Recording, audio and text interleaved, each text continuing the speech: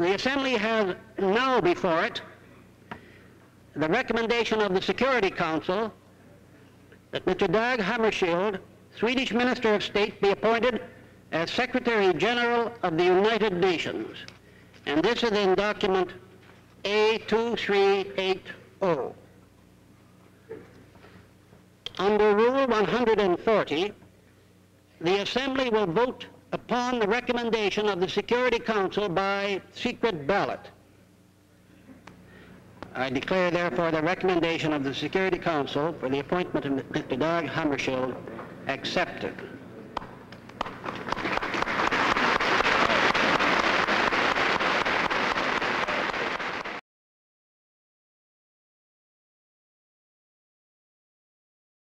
I, Dag Hammarskjöld, solemnly swear to exercise in all loyalty, discretion, and conscience the functions entrusted to me as Secretary General of the United Nations, to discharge those functions and regulate my conduct with the interests of the United Nations only in view, and not to seek or accept instructions in regard to the performance of my duties from any government or other authority external to the organization.